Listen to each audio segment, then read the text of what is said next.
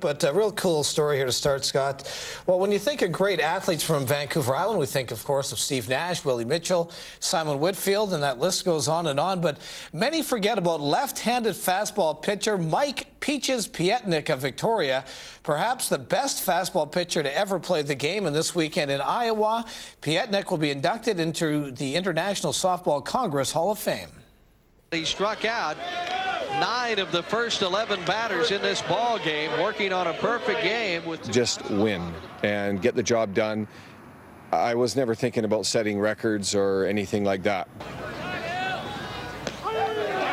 But when you win as many games as Mike Piechnik, the records and the championships are part of the deal. Piechnik honed his craft in the Stuffy McGuinness League in Victoria, then off to New Zealand, then to play with the Farm in Wisconsin. Piechnik then played with the top club teams in Canada and the U.S. He's been a pillar of strength for Team Canada, as well as Canada's national team.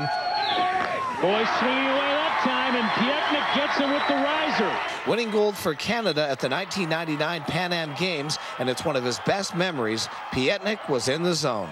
Never gave up a run in that tournament. That was exciting as could be, and at the perfect time. In Canada, pitching for Canada. It was exciting. Tell you what, Laurie, he's been impressive. Among Piechnik's long list of accomplishments at the international level, 4 perfect games, the most ever. Piechnik looks unstoppable at this point, and with 2 runs. 6 no-hitters. He's 3rd all-time on the win list. A 9-time all-world first-team All-Star, but he's hardly a household name. I would be like Steve Nash, I suppose, if it was baseball and I had these accomplishments. Piechnik on a roll. He comes in as touted as being one of the top pitchers in the entire world. And for Piechnik, it's icing on the cake after a great career being inducted into the ISC Hall of Fame. Well, to be inducted, especially after Doug Chase, my catcher, was inducted last year, it's an honor to be included with the top guys.